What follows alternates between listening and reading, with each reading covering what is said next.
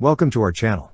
Don't forget to subscribe and put likes, because your support is important for us. And here we go. Iran has revealed its latest advancement in air defense missile systems, named the 9-day, at the Doha International Maritime Defense Exhibition and Conference, DIMDEX 2024, in Qatar. This cutting-edge system, hailed as a breakthrough in defense technology, underscores Iran's increasing prowess in developing its own military capabilities. The 9-day air defense missile system integrates the advanced 9-day missiles with the existing radar and launcher components of the Qatar-3 system. Its primary objective is to thwart conventional aerial threats like fighter jets, helicopters, and unmanned aerial vehicles. Moreover, it boasts the capability to intercept fast-moving cruise missiles and aerial bombs. This air defense system is finely tuned to engage low-altitude threats, including cruise missiles, drones, and airborne munitions. Its effectiveness was demonstrated during the Defenders of the Sky of Vilayat 2023 air defense exercise through successful interceptions of multiple targets. The system was initially unveiled by the Islamic Revolutionary Guard Corps, IRGC, on June 1, 2021.